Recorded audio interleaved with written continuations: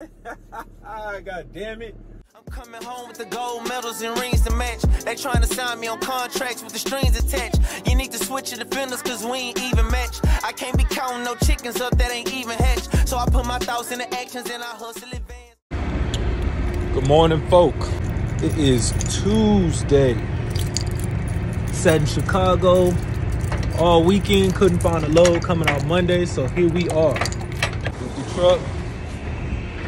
About to get loaded and hit the road. We are going from Chicago to basically Kansas City, Missouri. And then we have another load booked from Kansas City, Missouri to Dallas, Texas. Little Chicago chop, had to give me a Chicago barber to go along with my Houston one because I can't take it. Y'all be on the road, no chop for about 30 days. I can't do it. That's just something I do for myself. But anyways, I ain't about to ramble. We're about to go ahead and get this load. Cut this off so y'all can hear me straight. About to go and get this load. It's actually going to, I think it's Grandview, Missouri. Grandview, Missouri, gonna drop that off. And then we're gonna take that load to Dallas, and I'm probably gonna stay at my aunt's house. That's another thing. It's a good thing having people all over the country so you can stay there instead of sleeping in your truck sometimes. And saves money on not using hotels everywhere you go when you don't feel like being cramped in the truck. What up, G? How's it going? You guys put that machine? Yeah. Yeah. You got something when you sign anything? I was hoping to get from you guys. Y'all don't have any BOL paperwork? Yeah. Okay, please. Got no BOL for the load. Yeah, we booked this load. We don't have no BOL. She didn't give me one at the office, so maybe I got to go back up there and have her print what was emailed to me. And so the paperwork is actually at the office. The clerk forgot to give it to me, so I'm going to go up there and grab the paperwork. He say I don't have to come back, so they're going to close me up. They got me loaded in like 5 seconds. So, yeah, I guess we on the way. I'm going to stop at a Love's. I got to print up the BOL for my next load, and then I'll holler at y'all there on my break. So, yeah. All right, y'all. Got the paperwork. Let's go ahead and raise this back up, check out the load. All of that for that little bitty ass machine, y'all. Goddamn. I think I'm gonna go back there and strap it once. I think I'm gonna strap it once. There's nothing on there, but I don't like no issues. So we're gonna go ahead and strap it down one good time. Oh, damn. I know what I'm gonna do.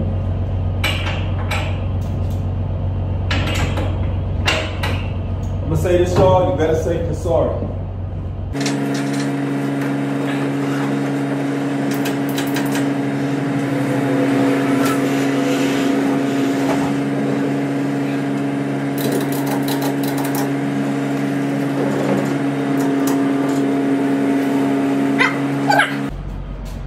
Little janky ass strap job, but I'd rather my shit be on there too. It's a heavy ass engine, but I don't want nothing popping up, burning around, rolling, nothing. So we good. We're gonna lock this up, then we hitting the road. Mind you, they left a sheet of paper on there that tells me how much that broker is getting paid for this job. They getting $5,000. They paying us about a little over 20% for that. Y'all keep that in mind. Having direct shippers, it doesn't always benefit you because you can't be in the place that they want you to be when the load is available. But if you can have a few in your hometown, then at least you can get to where you can be where you are and jet out every time. Maybe every Monday or every Tuesday, or just has a load for you to get out of there and you can start your week off with a good load. I'd advise you do that, man. If I would have been able to skip the middleman, that whole $5,000 could have been straight to us just to move the product, okay? Or just a little less so they don't have to go to a broker, okay? That's just something. And they left the paperwork on there. Yeah, man, something to think about.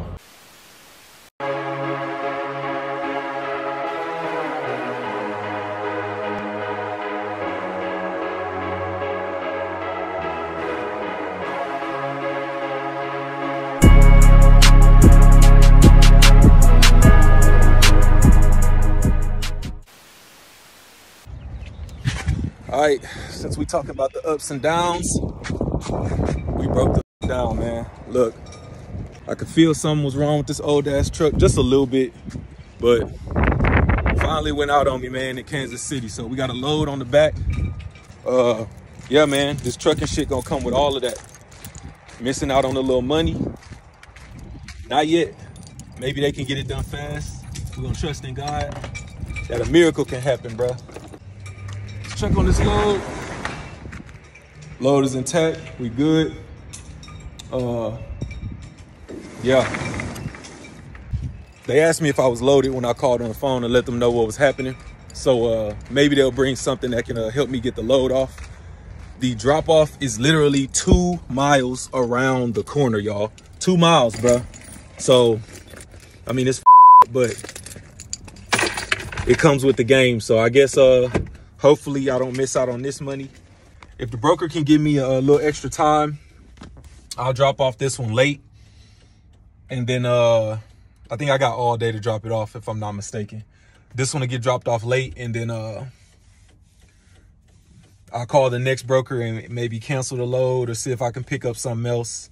Give me a hotel for the night. I don't know, but as of right now, we got to get this fixed. I am stuck like Chuck, bruh. So at least I'm safe. And see, this is why I didn't want to go through those mountains. I don't know if y'all saw on the last vlogs, but I was talking about the mountains. That's why I don't do that in no rental truck. If I was in my hot shot in my brand new truck, it's different. I'll ride up and down that all day, go over where the money is. And that's coming in a couple weeks. But as of right now, we in this truck. I don't know nothing about this truck, man, and I could feel it. God had me in my mind not feeling easy about that. And look where we are. And it was going up a hill, in a neighborhood, a small hill, losing power. So I had to cut it off, step on my brakes. Imagine if I was on the mountains, lost power, and rolling backwards. So we stand on flat land in these rentals, man, until we get my truck. But as of right now, we're going to figure this out. Y'all right here with me, man, so y'all can see everything that comes with it, the ups and the downs. I already called budget, so we're going to see what happens when they call me back, all right?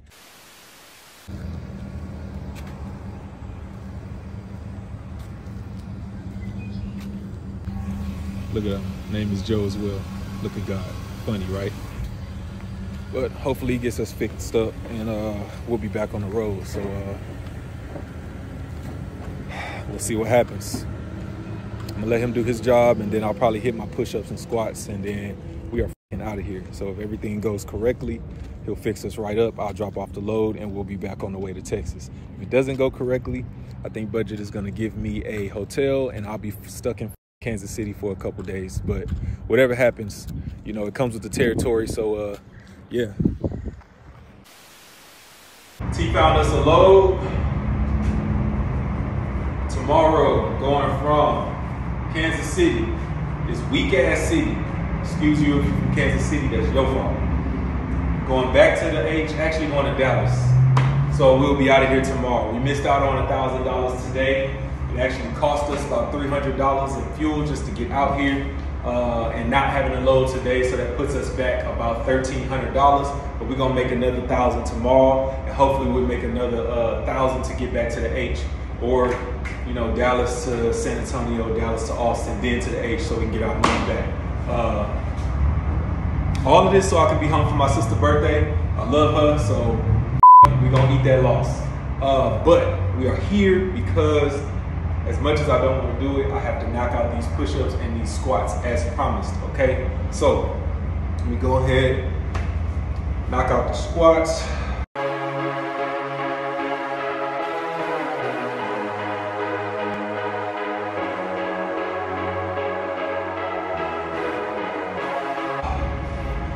$50 squats, 50 push-ups, every vlog. Damn. All right, let me knock out these push-ups.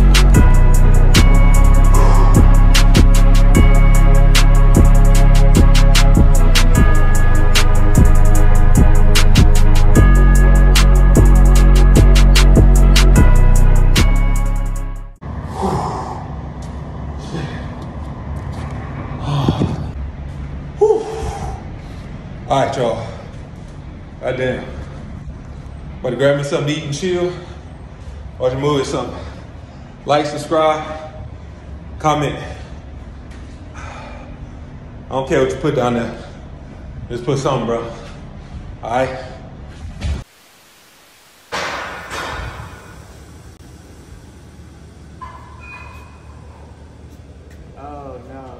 so you're picking up.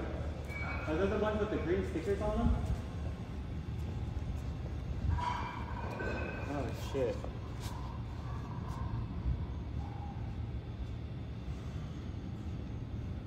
Well, I have 1, 2, 3, 4, 5, 6. I have 6 pallets that are like wrapped up right here.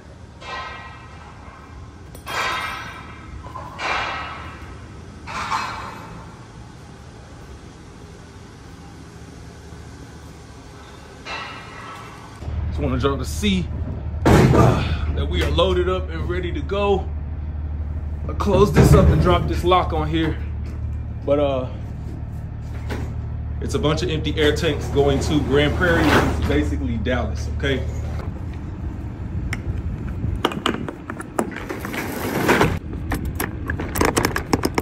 All right, we locked down. It's actually ended up being a good connection opportunity.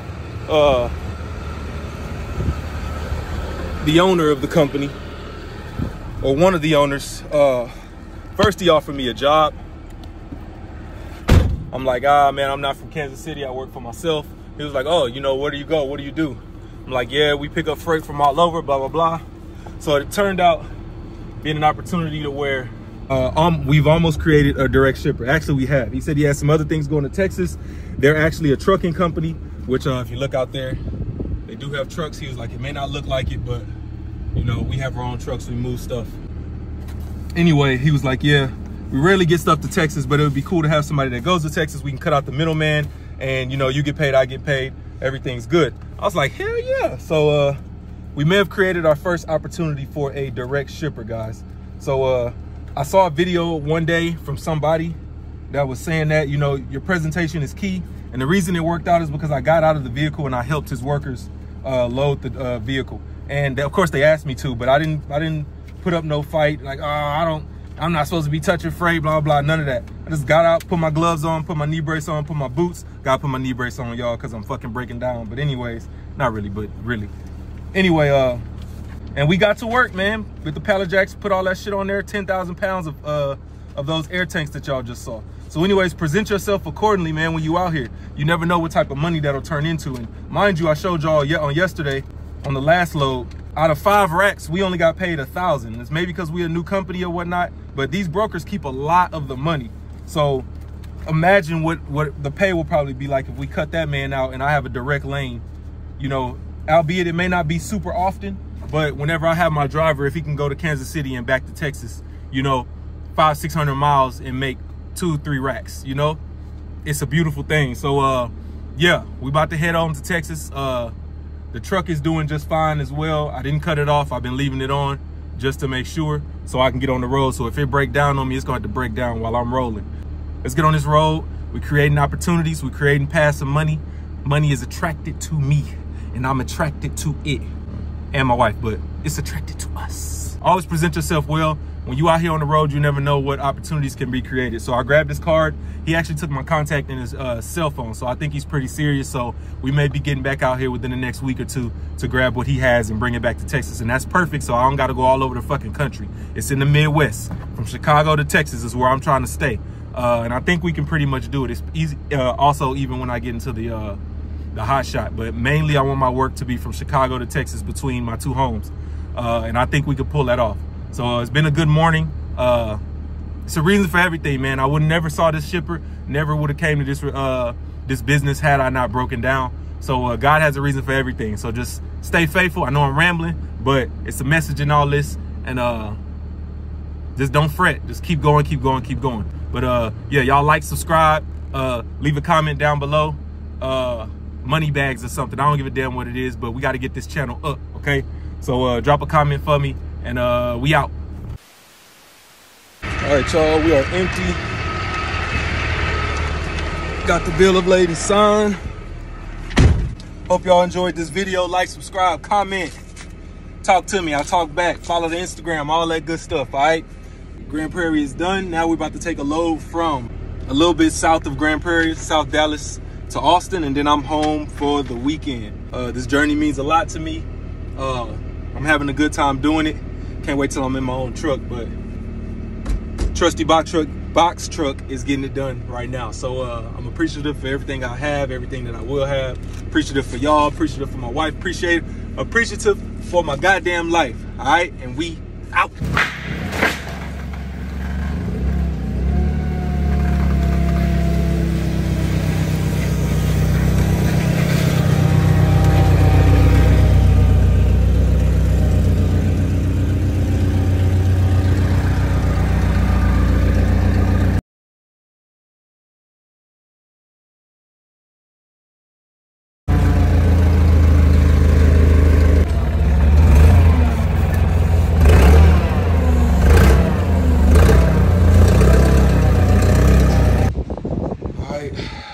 Loaded up, y'all. We got one more to go.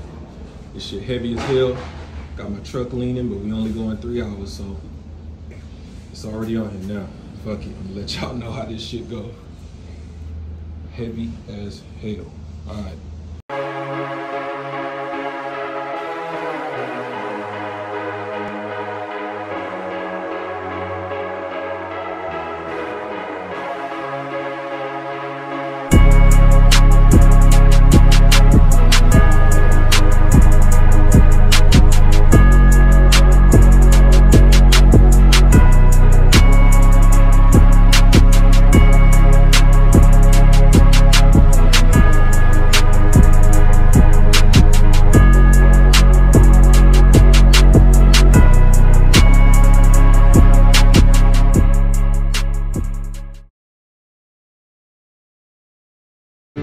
Another one.